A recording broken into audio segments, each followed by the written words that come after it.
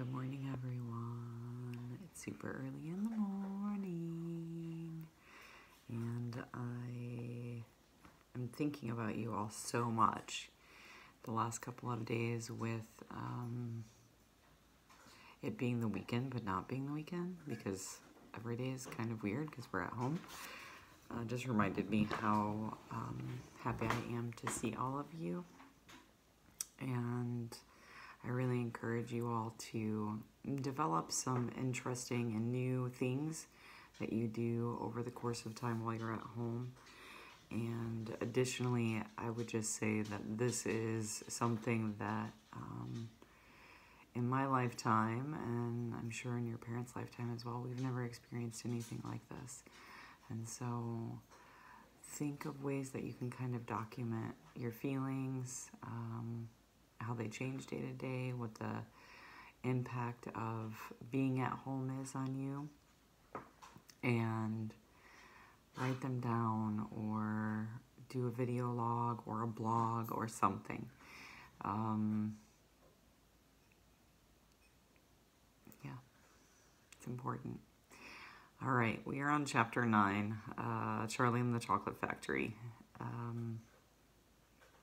And I realized, I read ahead a little bit last night. I realized that some of the words that Roald Dahl uses to emphasize that hyperbole, maybe you're not the most kind. And so I may just censor a little bit, but not in a way that's restrictive so that you don't get the full gist. For instance, I know Augustus Gloop is a large person, but I don't think that calling him a fat boy is very nice, but that's the way that Mr. Roald Dahl, the author of this book, describes him. So I don't know. Just know that as I read, everything should be taken with the concept and the understanding that this story is written to emphasize bad characteristics as well as good characteristics, and to do so, there's strong language that's used.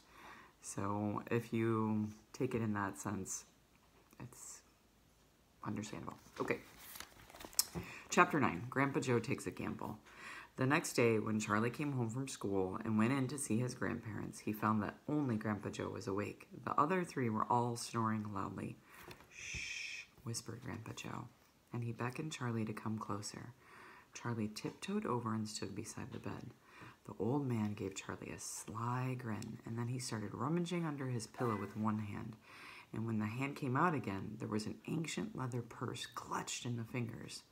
Under cover of the bedclothes, the old man opened the purse and tipped it upside down. Out fell a single silver sixpence. "It's my secret hoard," he whispered. "The others don't know I've got it, and now you and I are going to have one more fling at finding that last ticket. How about it, eh? But you'll have to help me." "Are you sure you want to spend your money on that, Grandpa?" Charlie whispered. "Of course, I'm sure," spluttered the old man excitedly.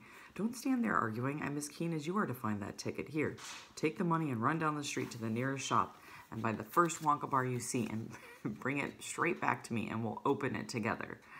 Charlie took the little silver coin and slipped quickly out of the room. In 5 minutes, he was back. "Have you got it?" whispered Grandpa Joe, his eyes shining with excitement. Charlie nodded and held out the bar of chocolate. "Wonka's Nutty Crunch Surprise," it said on the wrapper. "Good," the old man whispered, sitting up in the bed and rubbing his hands. "Now, come over here and sit close to me and we'll open it together. Are you ready?" "Yes," Charlie said. "I'm ready." "All right, you tear off the first bit." "No," Charlie said. "You paid for it. You do it all." The old man's fingers were trembling most terribly as they fumbled with the wrapper.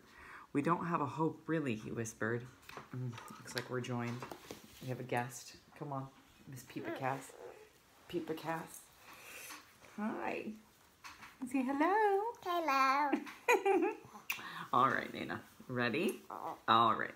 Let's see. Mwah. Are you going to go back to sleep? No? You're going to stay awake? Okay. Daddy's in Abba Susie's room.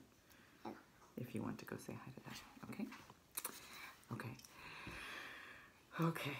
"We don't have a hope, really," he whispered, giggling a bit. "You know we don't have a hope, don't you?" "Yes," Charlie said. "I know that." They looked at each other and both started giggling nervously. Mind you, said Grandpa Joe, there is just that tiny chance that it might be the one. Don't you agree? Yes, Charlie said, of course. Why don't you open it, Grandpa? All in good time, my boy, all in good time. Which end do you think I ought to open first? That corner, the one furthest from you. Just tear off a tiny bit, but not quite enough for us to see anything. Like that? Said the old man. Yes, now a little bit more. You finish it, said Grandpa Joe. I'm too nervous. No, Grandpa, you must do it yourself. Oh, very well then, here goes. He tore off the wrapper. They both stared at what lay underneath. It was a bar of chocolate. Nothing more. All at once, they both saw the funny side of the whole thing. Mama, And they burst. I have my mouth. You have something in your mouth? Oh, what is that? Something funny, huh? Yeah. Okay, hold on. And they both stared at what lay underneath. It was a bar of chocolate, nothing more. All at once, they both saw the funny side of the whole thing, and they burst into peals of laughter. What on earth's going on? Cried Grandma Josephine, waking up suddenly. Nothing, said Grandpa Joe. You go on back to sleep. And that is the end of chapter 9. Chapter 10 is titled The Family Begins to Starve. Should we read chapter 10? Yeah, okay, let's keep going. During the... these had a great 1, 2, 3, 4, 5. I think that better be it for now. Chapter 10 is titled The Family Begins to Starve, and we will read that tomorrow.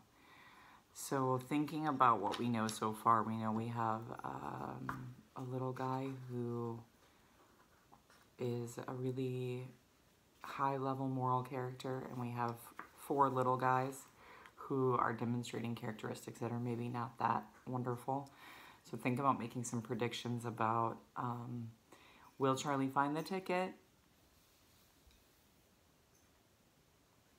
And how is Charlie's character different from the 4 characters of the other children that the author has shared with us?